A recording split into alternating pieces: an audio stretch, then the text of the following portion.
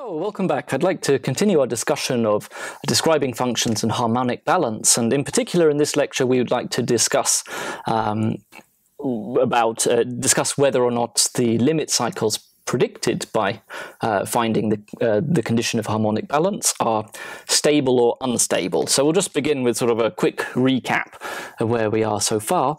So what we've presented is this sort of hand-wavy argument for predicting limit cycles. And this is sort of roughly how it worked. We were interested in predicting a limit cycle, and we distilled the essential properties of a limit cycle down into two numbers, A and omega. And these were A, and this was the amplitude of the limit cycle, and omega is the frequency of the limit cycle. And we said, okay, well, what would this correspond to? And then, okay, again, roughly, maybe that means that we can find some signal y which is equal to A sine omega t. And maybe this will be a solution to our feedback equations, or roughly a solution to our feedback equations. And if that's the case, then maybe we've identified a limit cycle with amplitude A and frequency omega. And the way we proceeded was we decided to try and find this condition of harmonic balance. And the way that argument worked is we said, okay, we'll assume that y of t is this sinusoid with particular amplitude and frequency. Let's work out what E would be. Okay, if this is a periodic signal, then E will also be periodic, and so it can be represented by its Fourier series. And then we said, okay, well, that's maybe a little bit tricky, but let's now suppose that G is a low-pass transfer function, so it's filtering out high frequencies, and so it's just going to filter out all of the higher harmonics of this Fourier series, in which case we could just equivalently represent E by the first components of the Fourier series. And it's at this point that we introduce this thing called the describing function, and the describing function was keeping track of the first components of the Fourier series of E in a particular way. And in particular, we had that E of t was equal to the absolute value of the describing function n of A multiplied by A multiplied by sine of omega t plus the angle of n of A, where this was our describing function. And then we traced this round through the feedback loop and said, okay, well, this implies that y of t in steady state is going to be, everything should be approximately equal here.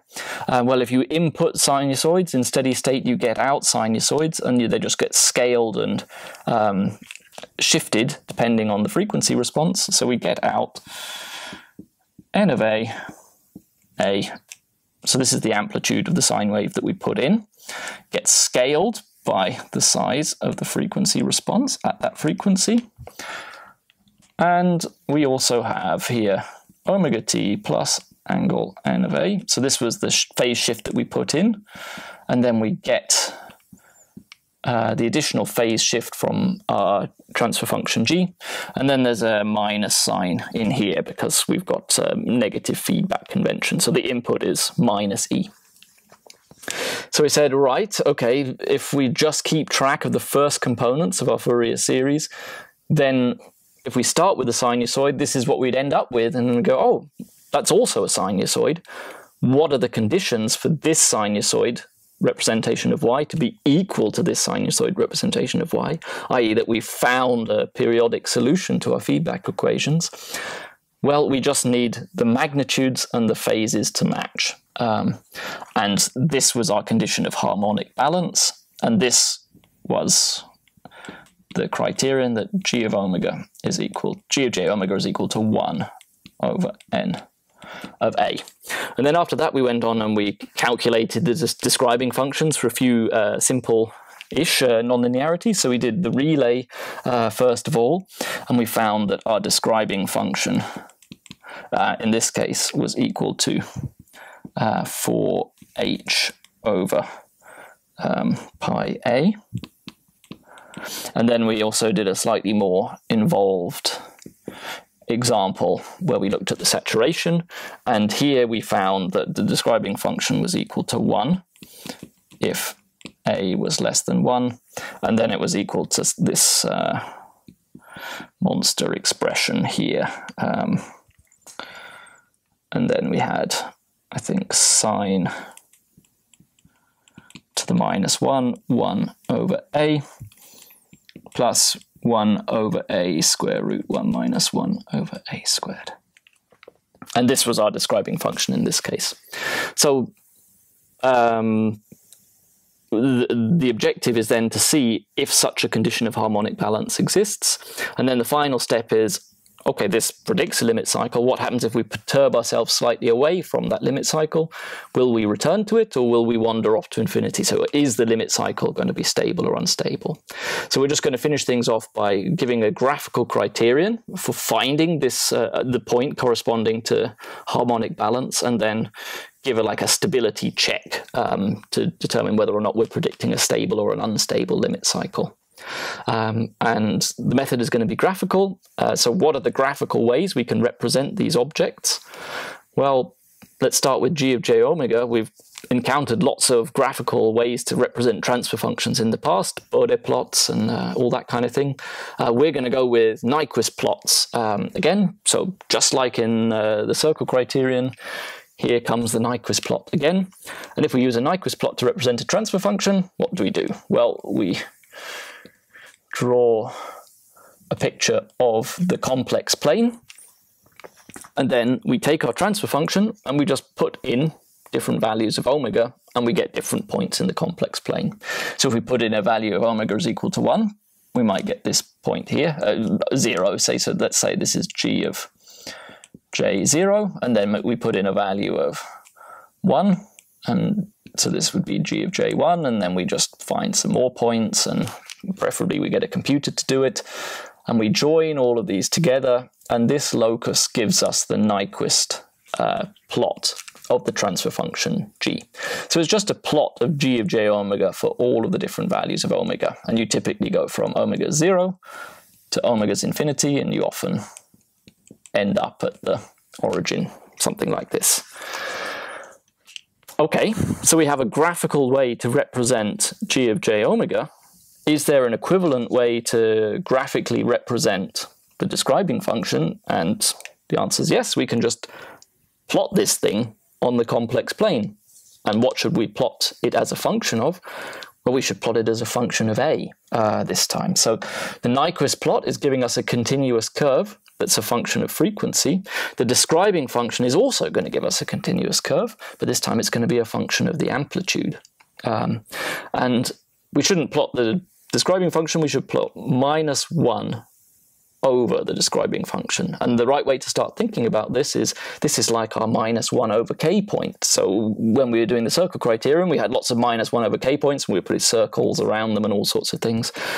Now we're going to draw a locus of -1 over k points, where k this time is given by the describing function. So what would that look like? Let's start with the relay first. So what is -1 over n of a? For the relay, this is just equal to -1 over 4h over pi a. And the key thing to note here is that this is proportional to -a. And now, just like with the Nyquist plot, we draw on this thing onto our picture of the complex plane for different values of a. And what do we get? Well, if we put in a is equal to 0, we get this point here. And then we see, as we make a bigger and bigger and bigger and bigger and bigger, we get something that gets more and more and more and more and more and more negative. So this is just -1 over n of a. So what is our condition of harmonic balance? Well, it's just the point where the Nyquist plot intersects the -1 over the describing function point. So that's this point here. And what are the amplitudes and frequencies of the corresponding limit cycle that you predict? Well, it's just the value of A star, so the value of A, for which we're at that point on our describing function curve, and the frequency corresponding to this value. So this is g of j omega star, this point here on the Nyquist plot, and this point here on our describing function plot. This is corresponds to 1 over n of A star with a minus sign in front. And so this is our condition of harmonic balance, and this is how we would go about using this method to predict limit cycles. So we draw the Nyquist plot of our transfer function, we draw the minus 1 over the describing function plot for our describing function, and we see if they intersect. And if they do intersect, then we're predicting a limit cycle with amplitude A and frequency omega, or A star omega star here. So how do we know if we're going to get something stable or not? Well, the key is to just imagine that the minus 1 over k, we're going to treat every point on this describing function curve like a minus 1 over k point, and we're going to check stability on one side of the intersection and on the other side of the intersection.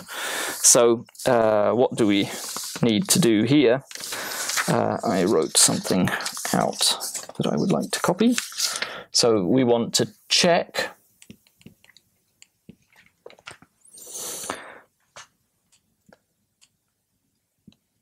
is the closed loop stable with A equal to 0? And then here we're going to use the Nyquist criterion, but with the minus 1 over k point corresponding to the minus 1 over n of 0 point. So in this example here, let's just say G is stable. So G is open loop stable. We're going to look at the minus 1 over n of A point with A is equal to 0. And now we see we get an encirclement. So we're encircling the minus 1 over n of 0 point. And so that means that if we have amplitude 0, our system will be unstable.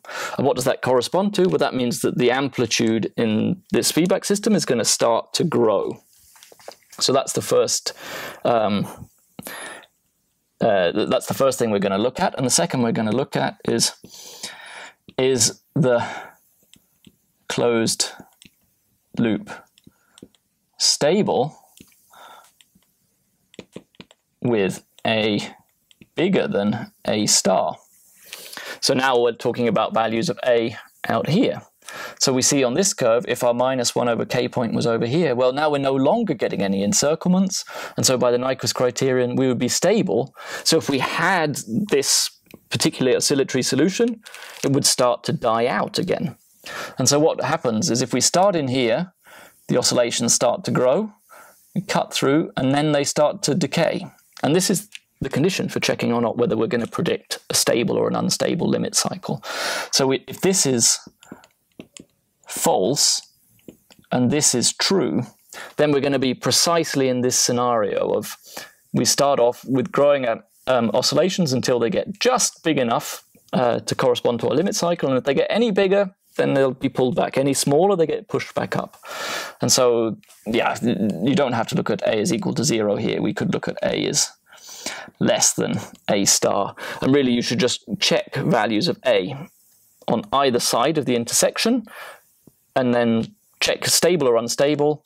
And if the smaller amplitude is unstable and the larger amplitude is stable, then you're predicting a stable limit cycle. And so this is a kind of an overview of the method of harmonic balance and how to predict stable or unstable limit cycles.